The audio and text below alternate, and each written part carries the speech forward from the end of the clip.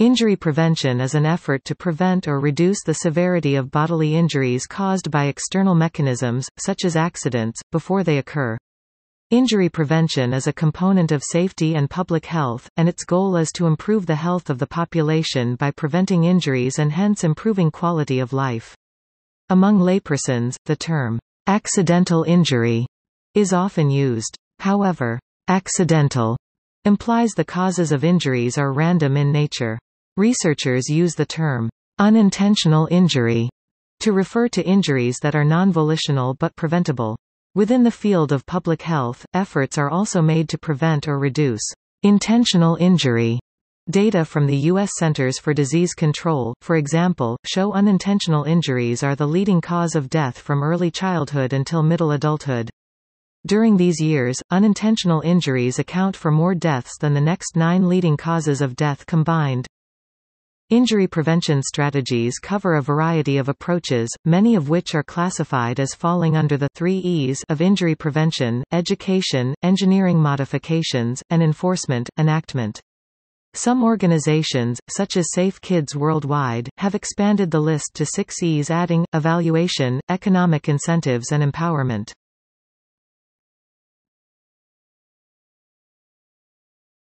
Topic: Measuring effectiveness.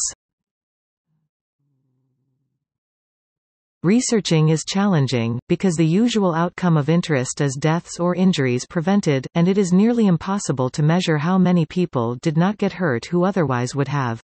Education efforts can be measured by changes in knowledge, attitudes, beliefs and behaviors, before and after the intervention. However, tying these changes back into reductions in morbidity and mortality is often problematic. Examining trends in morbidity and mortality in the population is usually not difficult and may provide some indication of the effectiveness of injury prevention interventions. However, this approach suffers from the potential of ecological fallacy, where the data shows an association between an intervention and a change in the outcome, but there is actually no causal relationship.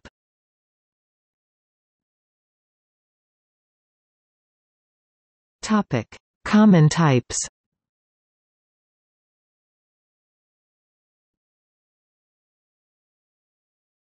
Topic: Traffic and automobile safety.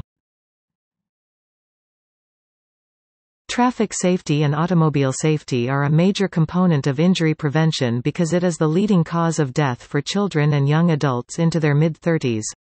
Injury prevention efforts began in the early 1960s when activist Ralph Nader exposed the automobiles as being more dangerous than necessary with his book Unsafe at Any Speed. This led to engineering changes in the way cars are designed to allow for more crush space between the vehicle and the occupant. The Centers for Disease Control and Prevention (CDC) also contributes much to automobile safety. The CDC injury prevention champion, David Sleet, illustrated the importance of lowering the legal blood alcohol content limit to 0.08% for drivers, requiring disposable lighters to be child-resistant, and using evidence to demonstrate the dangers of airbags to young children riding in the front seat of vehicles, engineering, vehicle crashworthiness, seat belts, airbags, locking seat belts for child seats. Education, promote seat belt use, discourage impaired driving, promote child safety seats. Enforcement and enactment, passage and enforcement of primary seat belt laws, speed limits, impaired driving enforcement.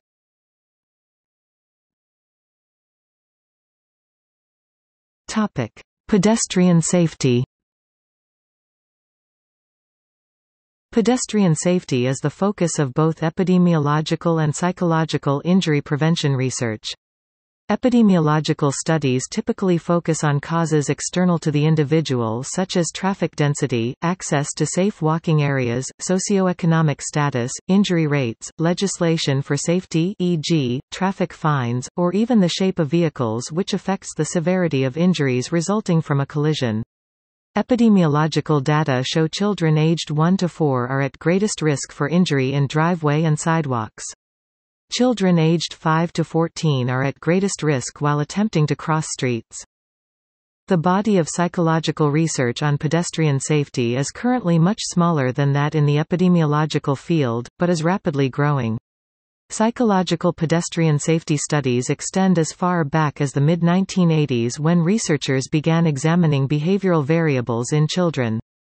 Behavioral variables of interest include selection of crossing gaps in traffic, attention to traffic, the number of near hits or actual hits, or the routes children chose when crossing multiple streets such as while walking to school. Behavioral studies often collect such variables which imply risk of injury, e.g., children engaging in risky behaviors may be assumed to be at greater risk if actually crossing a street alone. The most common technique used in behavioral pedestrian research is the pretend road, in which a child stands some distance from the curb and watches traffic on the real road. The child then walks to the edge of the street when a crossing opportunity is chosen. Research is gradually shifting to more ecologically valid virtual reality techniques. Leading scientists in psychological pedestrian safety research are Dr. Benjamin Barton, Dr. David Schwabel and Dr. James Thompson.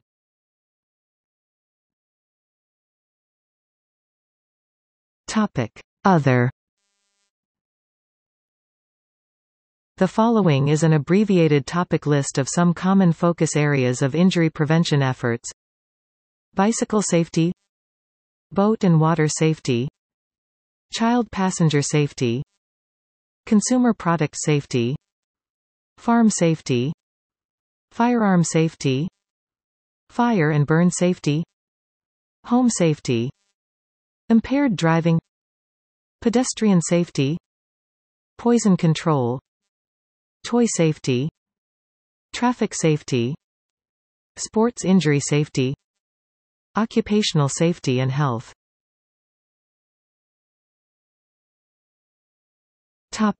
See also: